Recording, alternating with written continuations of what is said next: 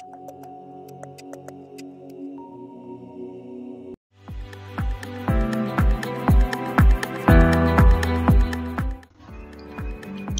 guys, in this video we'll see how to get started with variables in Scratch. So before we start, we can go on to choose a sprite for today, which could be something under sports, and we can choose a beach ball, and I'm going to go to choose one more person, and it could be the player. So for the backdrop, since it's beach ball, I'll choose a beach so that it looks relevant. Now, before we start, what is a variable? So variable is like a storage container to store values. Now in Scratch, there is this orange block called variables. Here we can actually create a variable. So if you click on make a variable button here, there will be a pop-up window opened, and you can give a name to your variable. So it could be anything, A, B, C, any names. And I'm going to give a move as a variable name, and I'm going to choose for all sprites as a default and click OK.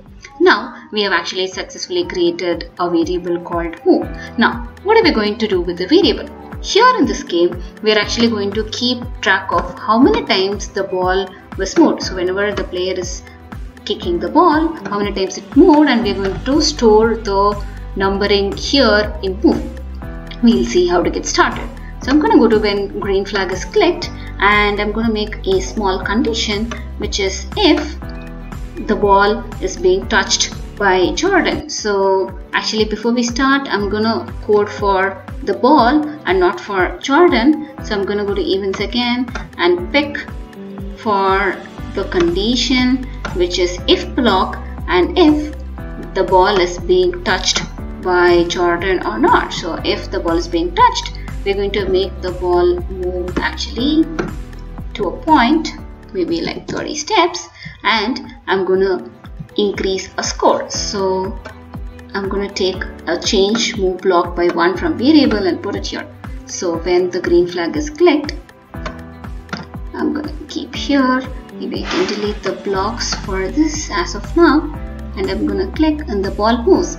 But then it has to be a continuous motion, so I'm going to go to control and put it inside a forever block and check if this works. So I'm going to keep here and the ball moves. Yes, this is fine, but I'm going to stop it, and whenever we start again, if you notice, the value kept on continuing and it did not start from 0. So that's important. So we're going to go to variables, and there is this block called set the variable to value 0 when the game started. So you have to put it outside the forever loop for this, and now this will work. So we'll see if this is working. So I'm going to stop and click on the green flag so that it starts from 0 and the ball is moved.